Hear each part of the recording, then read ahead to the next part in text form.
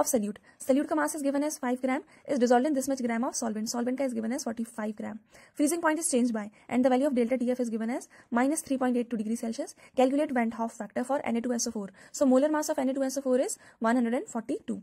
So we very well know depression in freezing point is equal to I into Kf into m, where molality is what? Molality is mass of moles of solute. Solute की moles कितने होंगे? Mass of solute upon molar mass of solute. Mass of solvent. Mass of solvent is W1. Since it is given in gram, we have to divide this by 1000. So यहाँ पे I की value निकालनी है. So I की value will be equal to delta TF into M2 into W1 divided by KF into W2 into 1000. So this value is delta TF कितना दिया है? minus 3.82. M2 कितना दिया है? 142. And M1, sorry, what is this? W1 is 45 divided by KF is how much? Minus 1.86 multiplied by W2 is how much? 5 multiplied by this is 1000. So if we are solving this, the value of I comes out to be, this is 2.63, which is given in option B.